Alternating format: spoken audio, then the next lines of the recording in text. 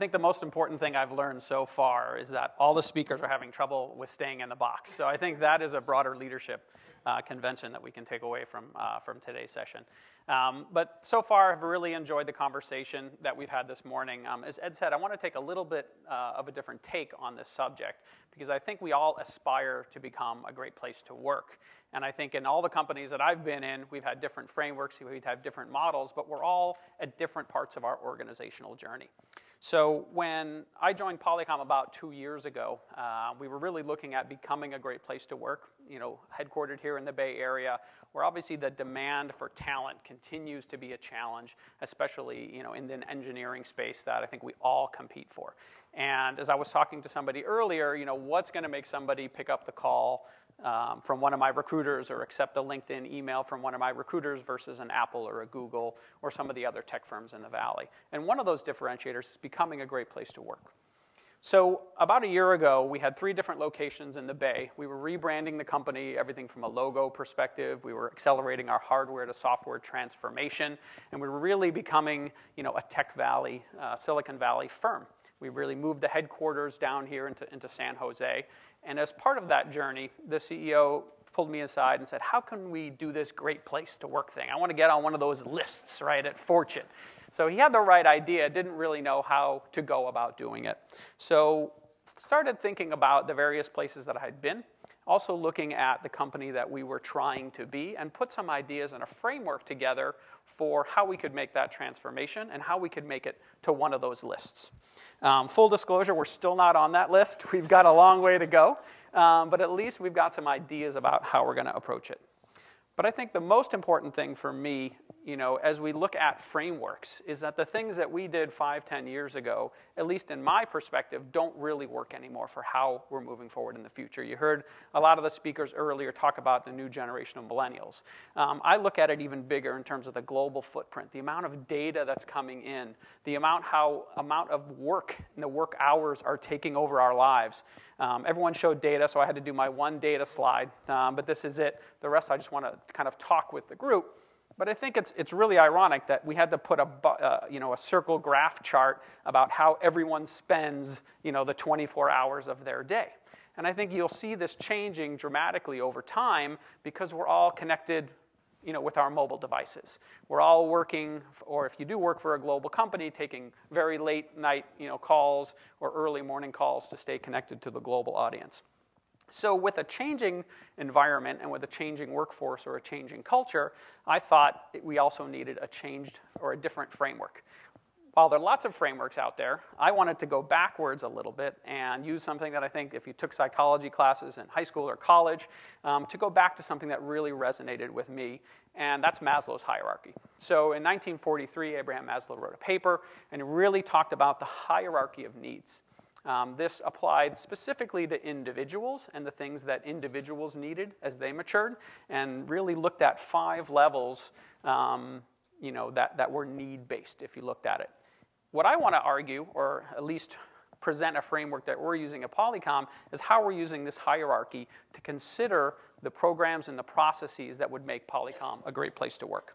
So I'll go through each of these and then give some examples in terms of what we're doing as well. So if you're familiar with the first level, it's physiological. These are things like food, water, clothing, and shelter. And you think, okay, great, I can do that personally. I've got a roof over my head. I've got food in my mouth. How can that possibly relate to the workplace? So had to think about this, but I think if you look at some examples, it becomes very clear about ways that we can think about the physiological needs of the employers within the organization. So we heard a lot of great examples about, does your workspace align to your job responsibilities, right? We have people that love cubes, that hate cubes, love offices, that hate offices, that telecommute, that have to go into the office. I think more connected should be the way that your space is designed for your job responsibilities. So think about that as that kind of shelter need. Can you work virtually? We've heard about this not only as a differentiator for talent, but a way to get people engaged, motivated, and productive. Is there time built in your day to eat, reflect, and learn? I thought this was kind of funny as I looked at the food level of the physiological needs, but how many people here eat lunch at their desk and work while they eat lunch? Okay, that's probably about 75, 80%, right? The reality is you're stuffing a little bit of food in your mouth with a little bit of time you have. You're not getting that time to reflect and not time to kind of debrief a little bit. Also, how many people sleep with their mobile phones near their bed at night? How many people are up at night thinking about what I didn't do today or what I got to do tomorrow? Right? So the work is now entering your evening life, right? Are you up at night? Are you sleeping well? Are you not sleeping well? That's going to impact your productivity and your innovation the next day. I want to give a couple brief examples, but for Polycom as well with our engineers, we broke down those cube walls. We actually created just open creative space where people could work together and solve challenges. I love the examples that my colleagues used before, and now that works so well, we're starting to look at it in other functions as well. So the next level is around safety. This can be physical safety. This can be financial safety and security. If you're in manufacturing, this could be safety around the work environment, and also health and well-being. So from a workplace standpoint, have you initiated wellness programs in your organization? What innovative approaches do you have for using short and long-term rewards, again, to tie to that financial stability question that I think many individuals are asking for when they're looking at potentially coming into companies? If you're in manufacturing, how safe are your working conditions? If you're in OSHA environment, got to keep people's fingers and toes on for them to be productive in the workplace. And I think really importantly is, do your employees believe they have job security? Gone are the days of my parents when, you would work at a GM factory for 30 or 40 years and you had a pension and you could retire on that. That's all different and that's all changed. So how can you differentiate from your company's perspective to become a great place to work to make these things happen?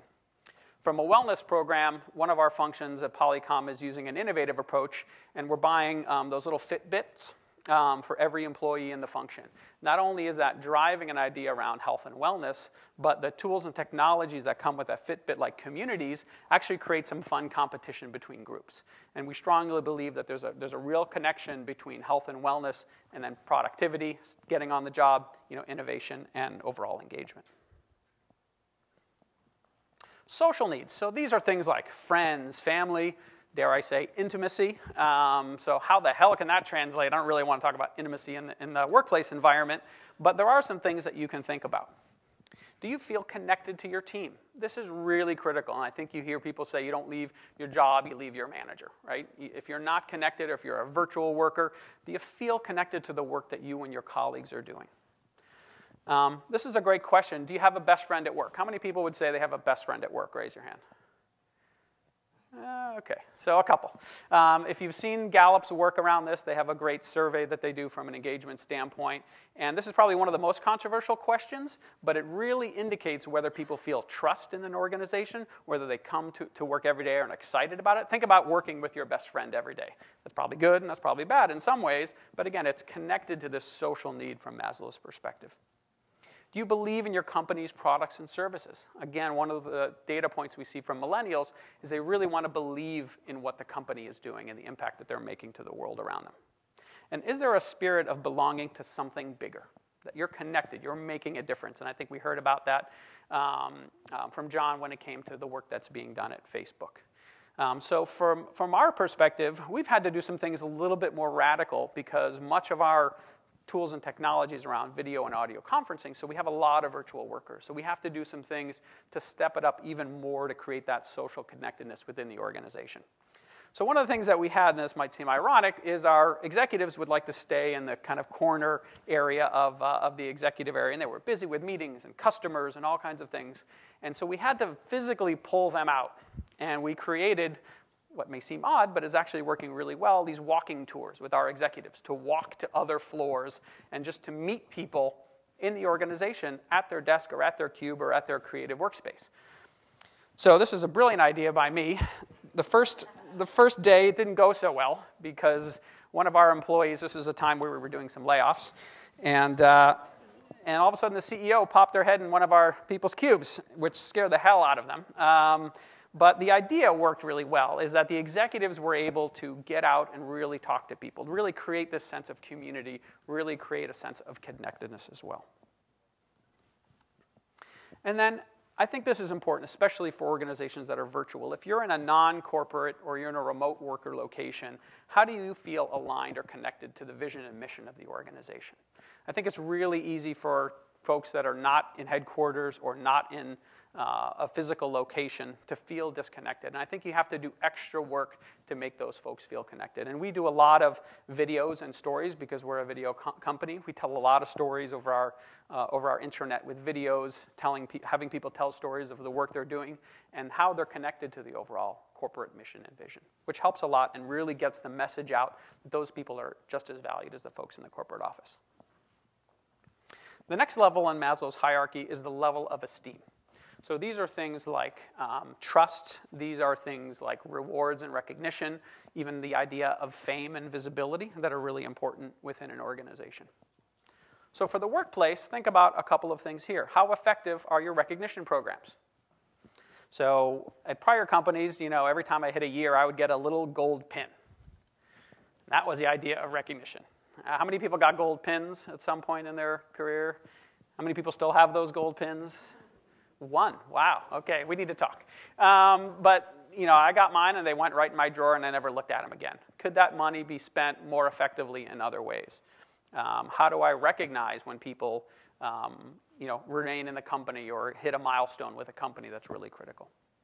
I think as HR professionals, we always think about investing in the development of our employees. This is, I think, one thing we see not only in millennials, but especially in India and China as a much more effective retention and esteem-building tool than money, is the opportunity to be developed, the opportunity to grow, the opportunity to take new roles and new opportunities, especially even coming into the US and having those opportunities as well.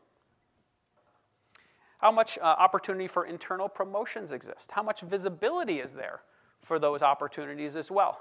So I have responsibility both for talent management and recruiting at Polycom. And one of the things that we saw was that we were doing great on the outside. We were going out and hiring a lot at the senior levels. We weren't doing so great on the inside. In about a year and a half, we were able to change the mix of hiring outside to hiring inside. As a matter of fact, when I first got there, we were hiring or promoting inside at the director and above level about 12 or 13%. After a year and a half, we're now 49% of promoting inside.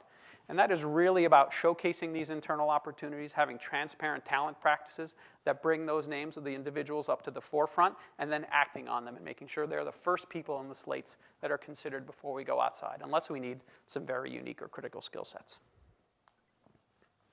And then, are your employees rewarded above or at market value, right? I think there's always, this idea of being recognized for the true value, of what you bring to the table. And money is, we have to all recognize this, a big part of that. So as you go and look at your total rewards programs, as you evaluate yourself against the marketplace, are you doing more for those really critical or tough to hire positions that you need as well? And then what level of autonomy exists? And I think this is really critical when it comes to this level of esteem, is that people feel they have autonomy not only to do their jobs, to make decisions, and to impact the organization at a global level. And then the last one is self-actualization. And if you go back to Maslow's work, this is actually the most difficult to attain. And you have to have mastered all the previous 4 levels of the hierarchy before you can actually achieve self-actualization.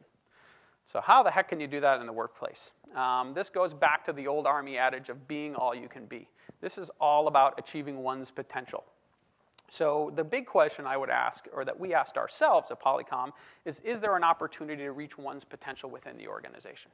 Are you limited to grow hierarchically, right? And you'll hear from one of my colleagues in a little while about career and corporate lattices, about opportunities to grow horizontally, to broaden your scope and your opportunities.